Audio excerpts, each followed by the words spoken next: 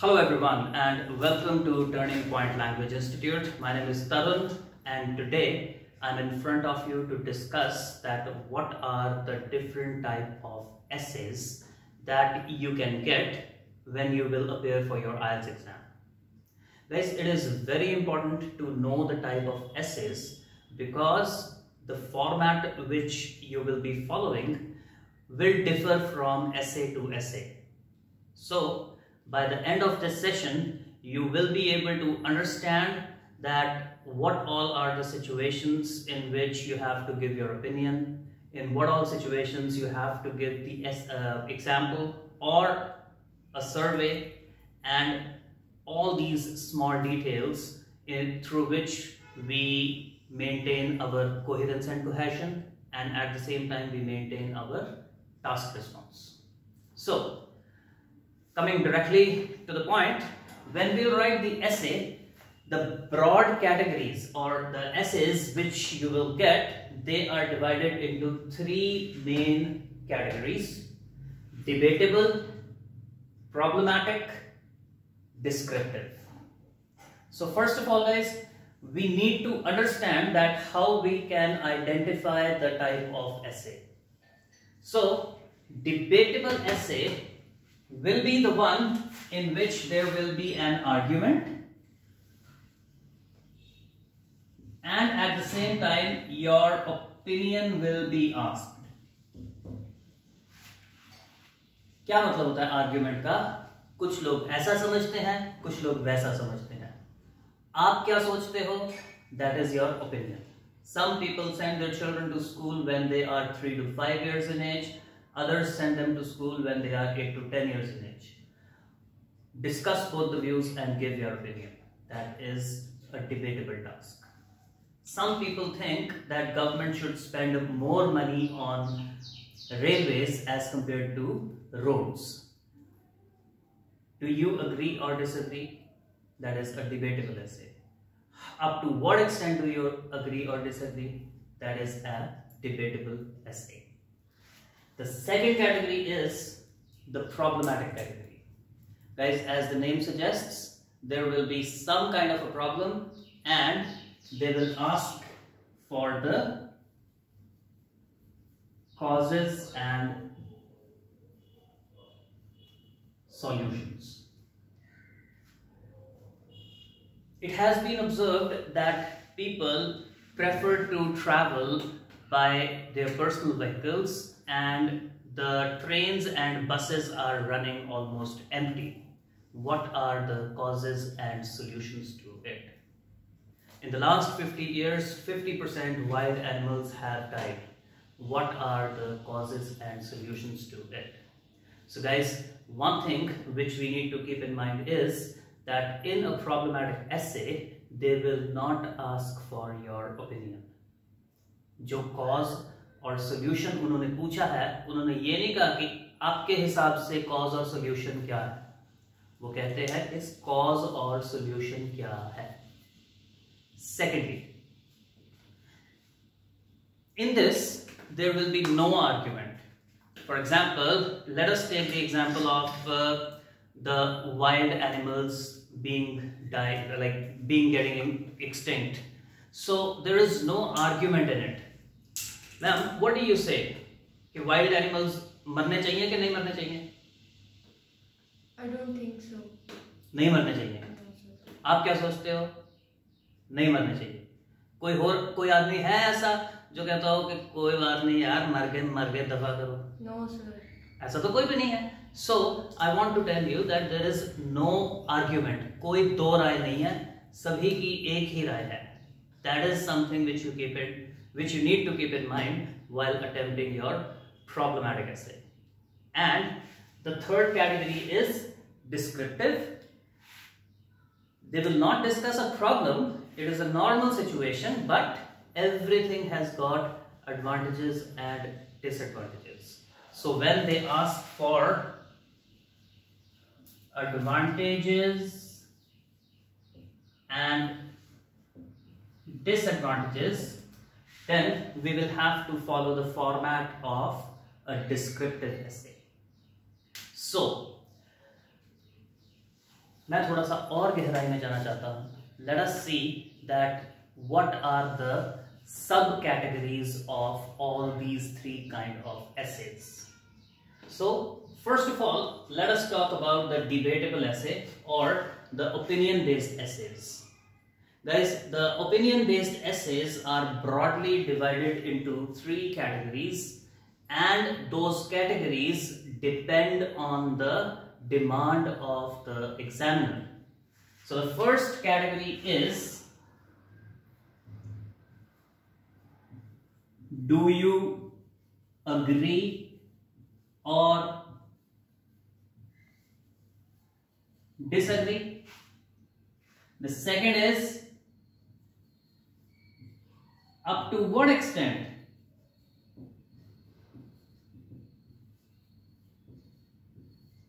do you agree or disagree? And the third one is, discuss both the views and give your opinion.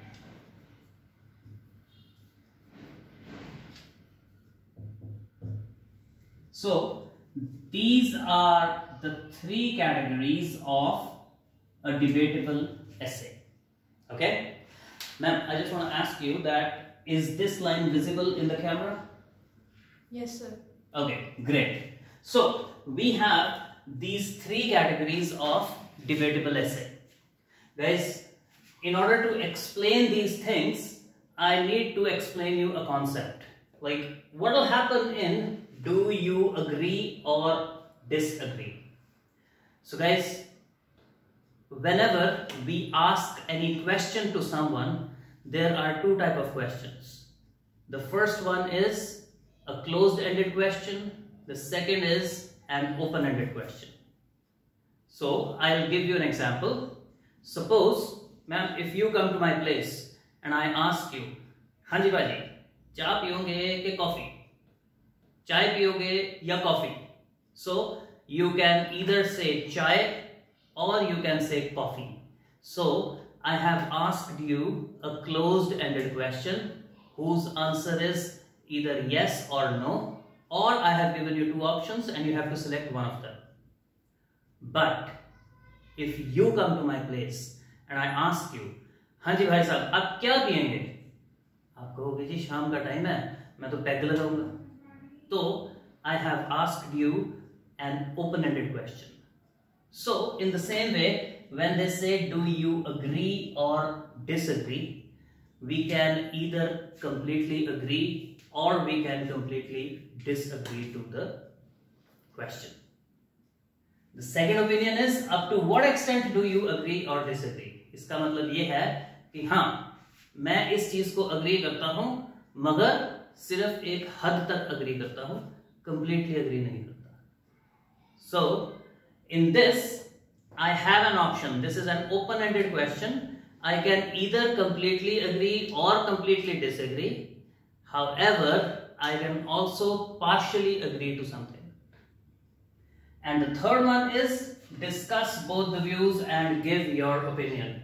No matter you agree or disagree, you have to give both the opinions. In this, one opinion will be mine and the second opinion will be someone else's opinion. I will support my opinion, I will criticize the other person's opinion. So these are the three subcategories of the debatable essay. Guys, it is very important to understand the details of this, because your format will have minute changes on the basis of these categories. That I'll be explaining it a bit later. The second topic or the second category is the problematic, causes and solutions. Guys, it is very easy to attempt this. You will just have to think about the cause and the solution will automatically come. For example, we say that wild animals are dying day by day. What are the causes and solutions? I will just have to think, what is the cause? The cause is deforestation. and the solution is that we should control deforestation. The cause is that the body parts and skin of wild animals is sold at a very high price, because of which wild animals are killed. The solution is that the lawmakers or the government should take some strict actions against hunters and poachers. So you have to only think about the cause and the solution will follow up. Okay. The third category is advantages and disadvantages. Guys, this type of a question will have two subcategories. The first one is, what are the advantages and disadvantages? And the second category is, do the advantages outweigh the disadvantages? So guys, there is a lot of difference between these two categories. What are the advantages and disadvantages? Do the advantages outweigh the disadvantages? So, in this, the examiner is asking for my opinion, that according to me, do the advantages outweigh the disadvantages? And in this, they are not asking for my opinion, they are just saying that what are the advantages and disadvantages. So guys, again, as I explained in the beginning of this video, that you will have to decide that in what all situations your opinion is important, in what all situations a survey is important. In some situations, the survey is required in the first body paragraph and it should not be there in the second one. And it depends on the type of essay that you have got to attempt. What I suggest you is, the students who are already following me, just make sure that you take one example and write on the notebook that if that particular example comes in this form, my format will be like this. If it comes in this form, my format will be like this. Write it on a paper. It will consume 7 to 8 papers. Click the photographs, send it to me so that I can give you the feedback. The people who have not enrolled themselves with me, I request you to please contact me at my phone number, that is 78144-28104. I use the same number on my WhatsApp. If you want, you can leave your phone number in the message. I can contact you. And at the same time, guys, please make sure that you subscribe to this video and press the bell icon so that you can get the notifications of my subsequent videos. Thank you.